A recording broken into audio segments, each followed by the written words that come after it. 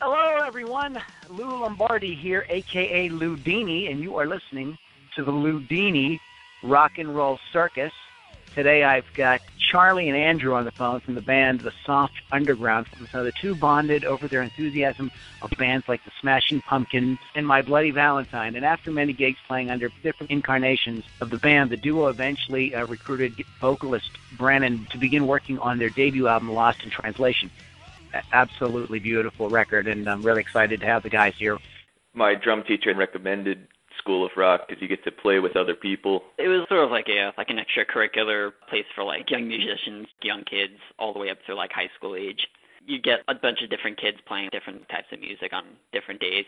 So yeah, we met at School of Rock and started talking about Smashing Pumpkins and all that stuff, and got familiar with each other's tastes and started jamming together. Is this self-produced, or did you guys work with an outside producer? And I understand you recorded in a couple of different locations. You can go ahead and talk about that, too. The entire thing is self-produced. We recorded everything ourselves with like a couple of people that we knew, friends of ours, and people that Andrew had worked with at his studio. Brannon only came in towards the end of the sessions because we had a different singer who ended up leaving in the middle of the recording. He was a bit of a saving grace in that regard. So. Yeah. Can you guys tell us what the next 6 to 12 months looks like for the Soft Underground? What do you guys have coming up? This week we've been recording some new music in New Jersey. We're going to officially begin working on our next album in August in Memphis and try to blow the first one out of the water. After like years of performing and writing and stuff like that, our own artistic ambitions are sort of coming full circle.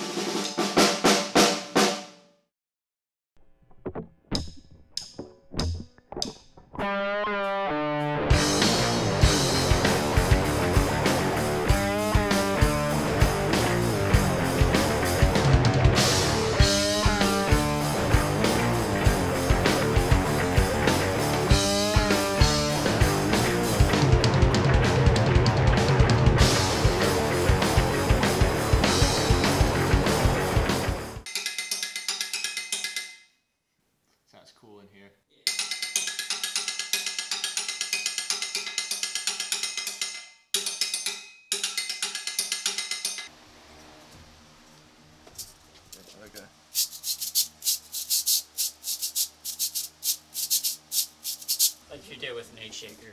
The shaker's like...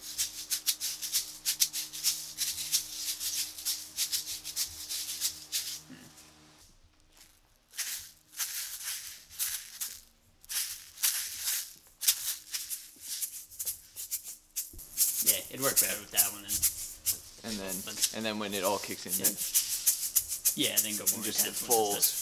We should give the pickle its fair chance. Fuck the pickle. I'm not playing that thing.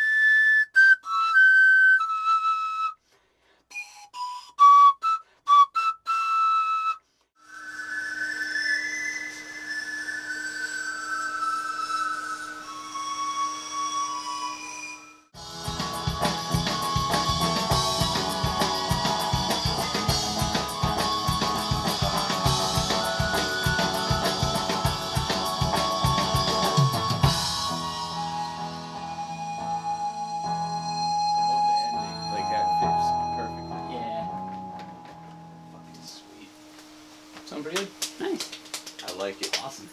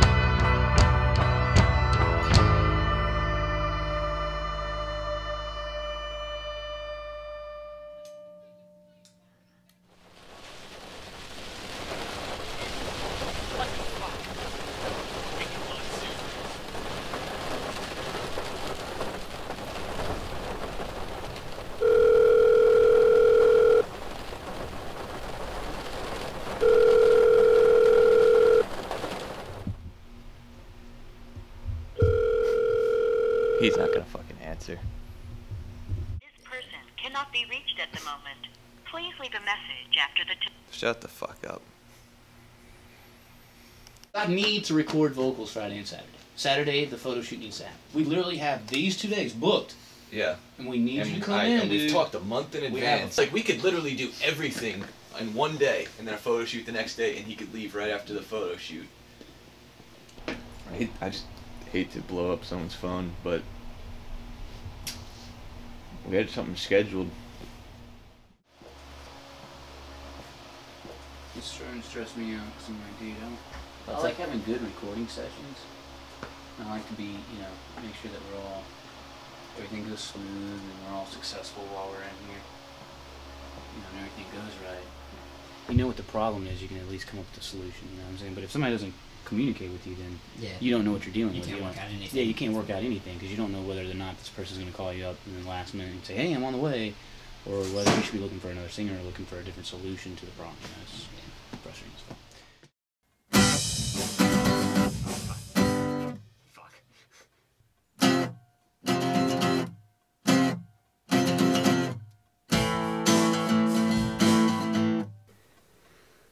Shit, just do it from the beginning.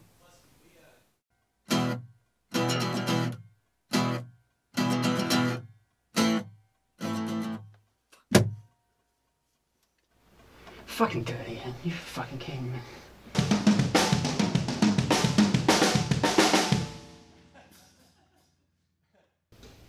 I'm like holding my breath playing this All shit. right. Yeah.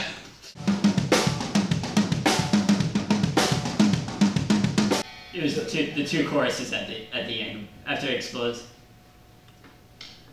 Yeah, I couldn't hear it again.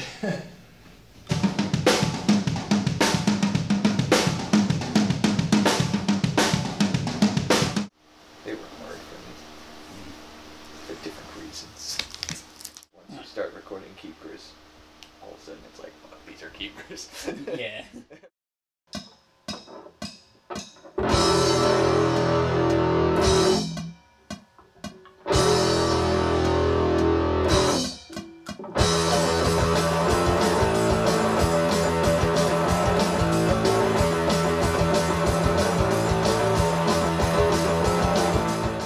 Y'all play good bass. Why do y'all even need me? Why don't y'all just do this and not have to deal with idiots like me? Why don't y'all just... He played half of it. Okay, good. You're playing half, he played the other half. Oh, I was going to say, what? Why'd you bring the monkey in? Holy fuck, we could have left this idiot at home. You're for our documentary. It's a dramatic... Are you... Oh. It's a dramatic thing. That's what doubles. Yeah.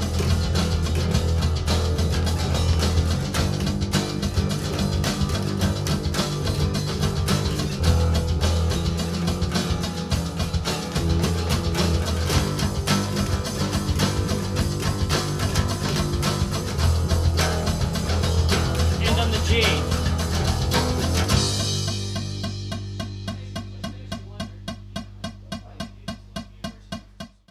You guys have got to start escaping your influences more and pushing harder until those are fucking lame skateboarders.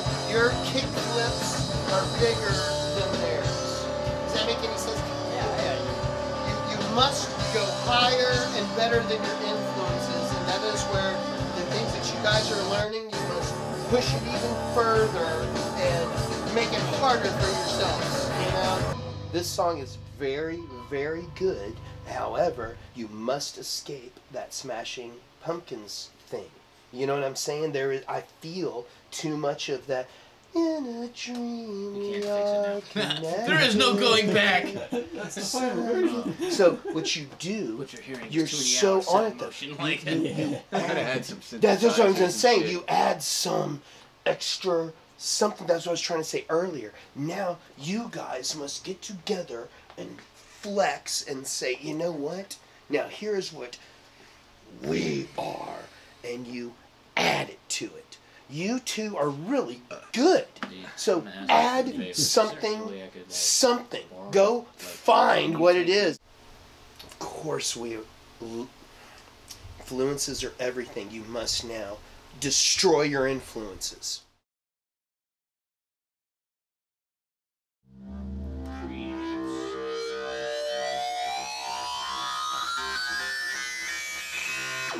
Not the one I'm looking for. Okay.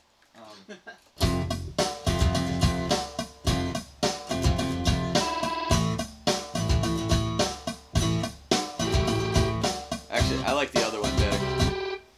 I think. I'm not sure.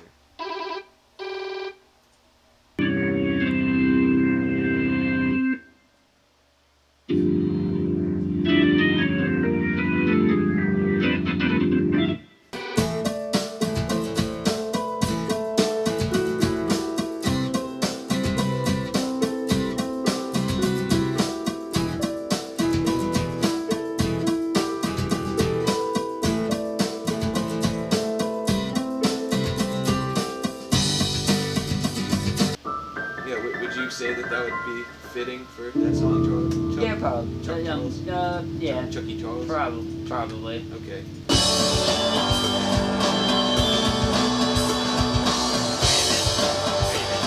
Huh? I'm forgetting something. Nah, hold on. That's what it is. That's what the chord is. That's what I need to fucking play.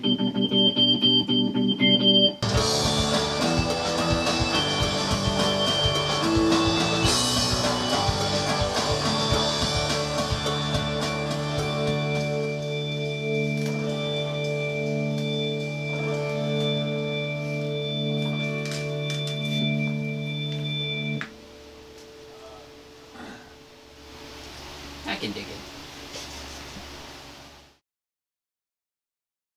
I can't keep booking photo things when he says he's gonna come, because this is the second one that like the last one I canceled. This one I'm just doing it because he's here, and it's like just get it. 2 of the 3. Yeah, get it done.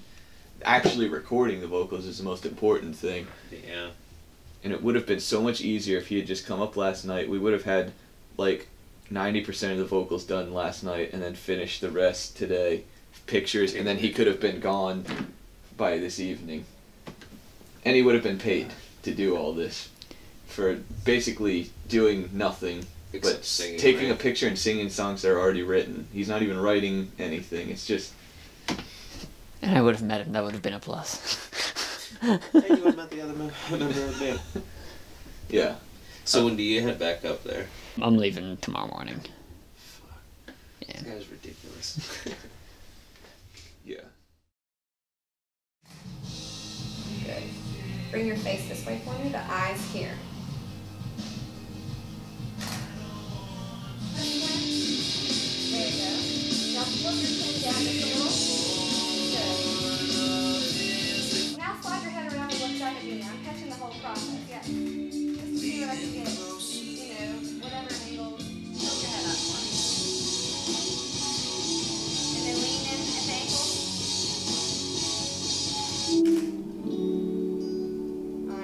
Now I want you to do the bend at the ankle thing where you almost fall forward. And then intense look right here. Good. Little less squint. Good.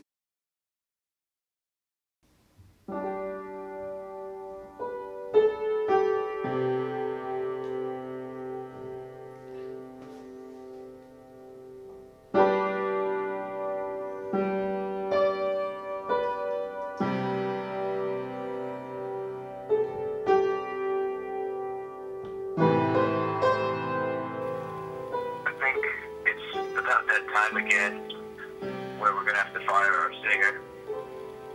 Alright. I mean, it's back to where we've been before. Yeah.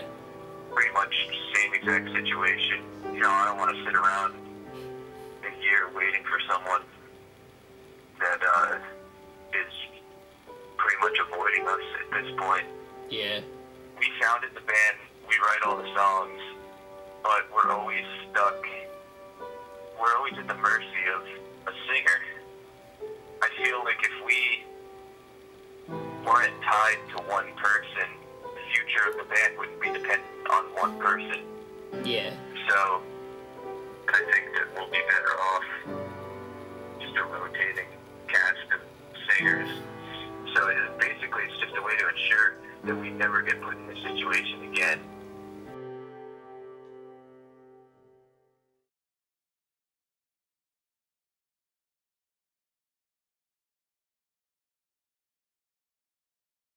I don't get calls from Will on the weekends, because we work on during the week, you know. He's like, sorry to bother you on a Sunday, but I just wanted to give you a heads up that I tried getting into the studio and we've been locked out and my key doesn't work.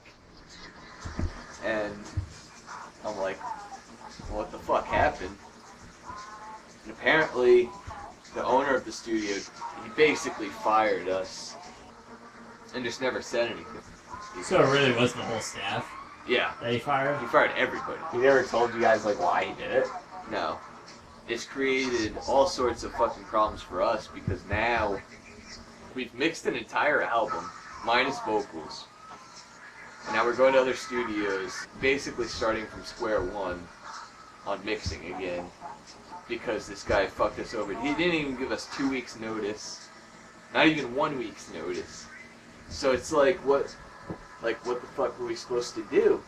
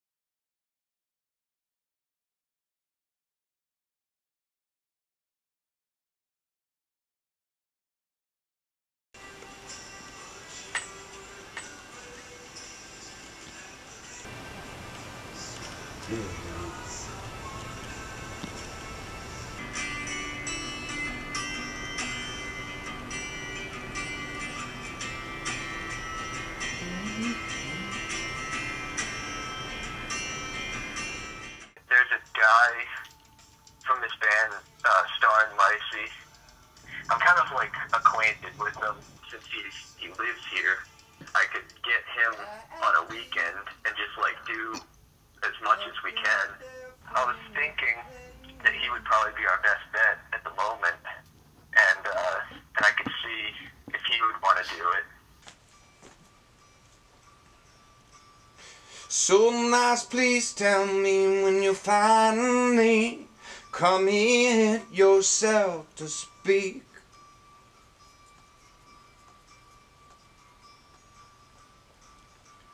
Draw out all your insecurities before your blood can stain the floor. Proceed to memory, let me hold your hand, and I'll let you see the darkest side of the moon, if you let me. Now I'm moving on. I've waited long enough, always too far gone. Young night has aged to dawn.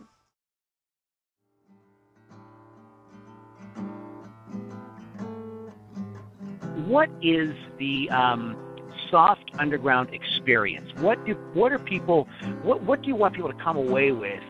It's tough. I don't know. We're still working through the experience ourselves. So.